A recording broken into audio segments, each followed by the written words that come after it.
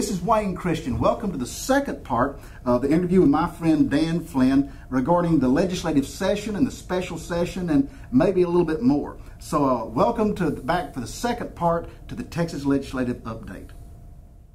Dan has been involved in our State Guard and has done a lot of work regarding border security and what's going on the border. So I want Dan to kind of bring us up to date from his experience and knowledge, because a lot of us are concerned with what's going on the Texas-Mexican border. Border security is one of the biggest issues facing. You do any polling, you'll find out that the general constituency is more concerned about securing our borders than any other issue. In my role, I have two roles. I'm on Homeland Security and Public Safety committees in the House, but I'm also very involved in our Texas Military Forces. I have been deployed and actually worked on the border on a number of occasions. The Texas-Mexican border is a very dangerous place. Over 30,000 people were killed in the last 4 years right along our border. Over 3,000 in Juarez alone. Just think about that. Just last week, as a matter of fact, we had a shootout right there across the Rio Grande with our Parks and Wildlife folks and our Texas Rangers. And so it's a very dangerous place. The Department of Public Safety on a regular basis puts out initiatives that says, do not go there, it's very dangerous, and you need to watch what you're doing. Why is it so dangerous? The drug cartel. The Mexican drug cartels are in a big fight. And really that's where the big battle is they want the corridors and they want to control them. The Mexican president, Felipe Calderón, has done a very good job. In fact, he's the first Mexican president to really address the problems, and I appreciate that greatly. But on the other hand, they've never operated under the rule of law. And as I've talked to some of the Mexican officials, cabinet members of the president, that's the one thing that they're working towards, and they feel very comfortable that for the first time in the history of Mexico, they're actually establishing a rule of law. And so we have the Texas Military Forces, along with the DPS, the Texas Parks and Wildlife, local law enforcement. We're actually slowing down illegal traffic coming into the United States. In some places, as much as 65%. It continues to be the Mexican drug lords that are creating the major problems. And we, until the federal government recognizes there's a problem. I know when we visited with Janet Napolitano, she was talking about how safe and secure it was. Well, my question to her was, what border were you on? Dan, one of the issues that our voters demanded was to do something about sanctuary cities. Yes. There are certain cities in the state of Texas that completely refuse to arrest, investigate, do anything about illegal criminals that are in this state. And they still sit here and take our state dollars and operate and snub their nose at the law of the land. All you have to do is look at our criminal justice system and you see how full it is of illegals. What happens? So it is a demand that we're wanting to address that issue. Well, in the House, the bill passed, but it sat in the committee for weeks. The Senate passed it, we passed one, and they never got them together. And it really was very disappointing to me, because it's such an important issue to all of our constituents that we address border security, and the sanctuary city is high on their list of things that they want to do. Unfortunately, some of our chief of police are the ones that we're having to fight on trying to pass this out of the legislature. And I think until the people really stand up, the big cities are where we're having the problem. Of course, that's where the sanctuary cities are. That's where the crime is. And it spills over into our rural areas, and it hurts us from a job standpoint. We're sitting here with a lot of the Chamber of Commerce believing that we have to have these people to be able to do certain jobs. I'm under the impression that if we're out there and we have jobs available to people, we'll find people that'll come and work. Because unemployment as high as it is, we're going to want Americans to be taking those jobs. Dan, there's always good and bad in everything. Right. And this session we had a supermajority of Republicans. The voters sent a supermajority of what they deem more, I think, as conservatives than Republicans. I think Independence, Tea Party. You and I drove some 7,000 miles. That's right, we sure did. We all over Tea Texas. Party, all over Texas. You and I during the interim, just trying to encourage people to get out and vote, and not because of, I'm sure it's because of you and I. They all came out and we had the great victory. But we did. We drove about 7,000. Maybe in spite of us, huh? That was it, you know. But we talked to Tea Parties, Republican clubs, all venues of people, independent groups all over the state of Texas, and they came out and voted. Senate supermajority. And a lot of people ask me, well, Wayne, what do you think about the session, how it represented? And really, in my opinion, I've had some friends of ours state it this way, that if you're talking about just a regular majority of about 80-something Republicans like we had last session, it was an excellent A-plus session of conservative. But for a supermajority, I think we really didn't accomplish everything we should have as a supermajority. I think it was an inadequate session for a supermajority to excuse. Let's talk a little bit about some of the things that good, bad, and ugly of this session. There's no question we had some great victories. We really did. We did balance the budget without raising taxes. We did get a voter ID bill out. We did incredible things for pro-life issues. Very proud of that. Yeah, that is remarkable. That was the most historic pro-life legislative session. We basically defunded the abortion clinics in the state of Texas. That's correct. That's correct. That's remarkable. And that, to me, is one of the major victories of this session. A little bit of disappointment. We didn't get our Second Amendment rights. We didn't get the 10th Amendment rights. And those are all big issues that passed in the House.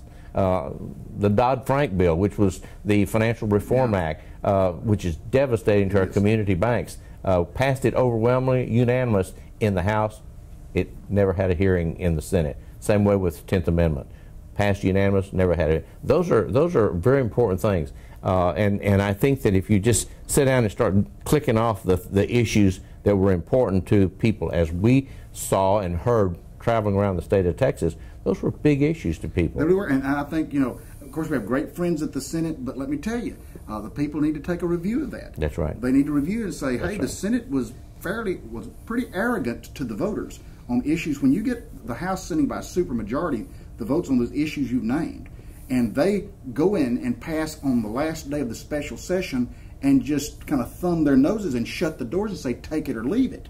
That's an arrogance of an aristocracy that I really find insulting to us and the electorate out here. And that's kind of where we're stuck on this TSA bill, this groping bill. That's right. Which I'm telling you what, that is disgusting of what we're having to do at our airports. 100% out of the Texas House. That's exactly and the Senate sat on it and never sent it back. And when they sent it back again, that's when they said, well, take it like we wrote it or forget it. Yeah, that's exactly what's happened. And now we're going to have a super majority, 120 votes to be able to get it.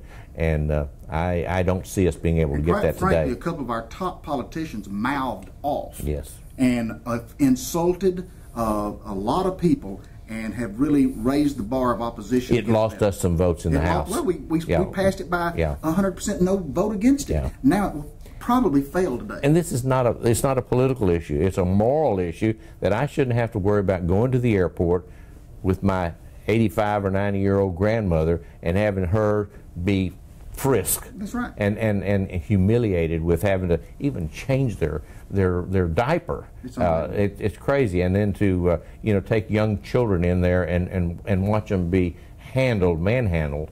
And here we teach our young girls, don't let anybody touch you. And here it's happening right there by government employees. It's not as much a political issue as it truly is a moral issue. But the political part of it too is, I think, what's playing the problem. It's just about time we told the federal government, not in Texas. That's exactly right. And so there's a lot of different issues to get the emotions high. And for the Senate to snub their nose at us, and for a couple of politicians to mouth off and very kill disappointing. That is very disappointing. Very disappointing. And those are issues that are not going to go away because the American people, Texans particularly, are not going to enjoy having anybody manhandle them when they go to the airport. You know, another thing that disappointed me was the State Board of Education. And you and I, by the way, brag on us again. What's sad is, as Republicans, we were the only two for the last 2 years have gone down to the State Board in Houston where they met. And we had great victories, Dan. Kind of explain very quickly, because we talked about this before. We've had some good friends here. Charles was on here. Yes. Great school board members, great patriot. And he's probably not going to be in office. Charlie Garza, yes. talking about State Board of Education, because of the redistricting map. And I was not a part of that, but it's my understanding that the members of the State Board of Education were not even really considered in a way they felt like that the districts should be drawn. That's right. The same way with the Texas House. Were you asked how you would like your district to be done? I never saw my map at all. I was asked the day they came out with the map, would I like to sign off and give approval to it? I said, what? He said, your map. I said, I haven't seen the map. Well, you're going to sign off on it? And I'm saying, well, hey, we weren't seeing it. Now, let me tell you what happened to us, Dan, and you and I worked very closely. Yes. You and I had to hire attorneys to defend the folks of East Texas. Yes. And what they did is we drew an opposition map. Yes. Because they were literally stripping many of the communities of interest in Deep East Texas that I believe would have fit with the big statewide map, and I'm very disappointed because I ended up getting paired with someone that I helped get elected. Wasn't it amazing? Wasn't there a hearing that Brian Hughes said that he was called by some leadership person and said they were going to use matching you and Kane because they were punishing those that didn't vote for the Speaker's leadership team? Didn't that happen during the interim? And then they said, no, we would never do that. But I heard that same rumor, and unfortunately I am being paired with That's right. Mr. Exactly Kane. what they said was not going to happen did happen. Yeah. So, yes, the map in East Texas, but I understand it's under challenge now. That's right. And so all of the people that we've sent the maps to that have my new district going up north to some fine people in that direction, but take part of George Lavender's map and Brian Hughes's district and my old district, giving my district away. That may happen or may not happen now, I understand. My new district is drawn like a big C. I'm assuming that stands for conservative. I'm not sure. but anyway, I'm going to have to drive through other districts to get to the other part of my district. But they're trying to remove conservatives in Deep East Texas is what they're doing. That's exactly seems to be. Well, and some of us felt like we did have targets on our back. Yes. And that's unfortunate because I feel like that if you had, if we'd had an opportunity to have input, we drew a map. I was told by one of the map writers that it was impossible to have an East Texas map without pairing people. In less than 2 hours, my staff and I, we drew one. Right. We drew two. We gave it to them, and they were not considered, and that's disappointing. But let me kind of make clear now. The maps are being challenged. That's I understand the Hispanic caucus, the Black caucus, and the Democrat caucus all are filing lawsuits on these. So for all the people that have said, well, here's the map 150 that the House passed, that's the way it's going to be. We literally will not know if we're running in our current districts, the one the House map drew, or some new district the court draws until about, what, October or November It might well be in November. In fact, it's happened in the past where you actually have to run and then rerun. That's right. Run in our current districts, come back next session and draw it in. That's how it happened last time when the Democrats went to Ardmore. Yes, Remember that? They did leave town. Yeah. The other thing, and one thing I want to mention because it's really disappointing to me, I don't think we really got our Second Amendment rights really addressed in this session. There were several things that the NRA and the TSRA really needed and wanted. They felt like it was important, and unfortunately they were not addressed. And that's always disappointing when there are people that, Second Amendment is one of the most sacred rights there is in Texas. And to not be able to move that forward for them is another disappointment. Right. Something that troubled me severely during the session, you and I drove 7,000 miles. We did town hall meetings with a group that we helped reorganize, the Texas Conservative Coalition. Correct. And you and I were a group of about 28 folks that reorganized the Conservative Coalition a couple of sessions ago. Very effective last session. It really was. And we started doing town hall meetings that you and I think we'll claim authorship on this, town hall meetings, and went across during the interim visiting with people. Like I mentioned already, 7,000 miles you and I went this past interim. And I think it brought people to understanding that there are people in the legislature that actually do understand, agree, and share that message. Yes. And the attendance at those town hall meetings were always extraordinary. It amazed me. Enthusiastic. Yes, and we had them everywhere from Greenville to, I don't know, did we ever do one at Tennehaw? We did in Nacogdoches. We did. Nacogdoches. We had also some huge ones in Dallas with Judge Napolitano. Yes. Fox News came down. In Houston, we did one there with him. Yes. There were some exciting events. There were. And also, the governor joined us in those. The governor joined us in those, signed our pledge to Texans for our issues.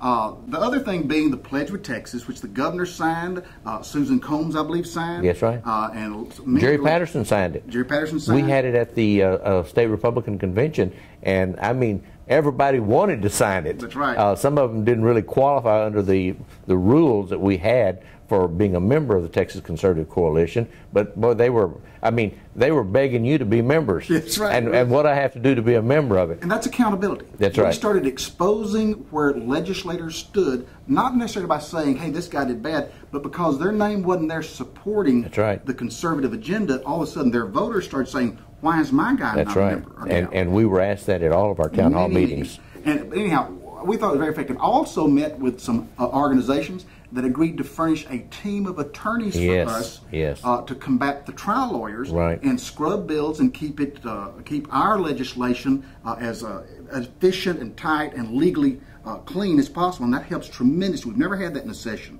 Also, these YouTube that people have watched during the session, we had ready to go that TCC would have been the sponsor on this. Yes. You know what, you brought up a great point. When we get out and work hard, we spend a lot of money, we elect good, strong, conservative people to come in there, and then we don't give them the tool that they really need to have to combat what the trial lawyers are doing. That's right. And so it's remarkable that we did pass that loser pay. Yeah. It's remarkable that we were able to do a lot of the things that I think were important and will be very beneficial to the people of Texas. But the Texas Conservative Coalition, an incredible organization that we all were members of, and during this session it was really not effective. Well, what and happened, that concerned me. What disappointingly happened, all those plans that you and I and many others had worked on came here. We were going to have a great organization, had increased the membership to 76, I think, members. That's right. And that was before we added the new supermajority of new elected, about 40 plus new representatives that were coming in. Yeah. So it was going to be a tremendous team. But some in leadership decided with a supermajority of Republicans, we did not need the Texas Conservative Coalition. Only the Republican caucus. That's all we needed. Yeah. And because of that, there was active move to get rid of some of us, to fire me, to change leadership, and basically they were successful in shutting down a lot of the work that we could have accomplished, I believe, as the Conservative Coalition. And that's something that I think the voters had supported out here across the state. And I'm really concerned we need to revamp that and look back. That will be a prime item that I'll be working on during the interim. I think it's very important. The voters like it. They like to know that there is a group of conservatives that are going to stand up. A little issue like Sharia law, that's coming into effect. That's scaring me to death. There are people that want Sharia law to override our judicial system right now. That'll be a good issue for us to work on with the TCC. This is Wayne Christian and Dan Flynn with the Texas Legislative Update. Thank you for tuning in. Thank you for being with us during the session and during this special session, and hope to be visiting with you during the interim.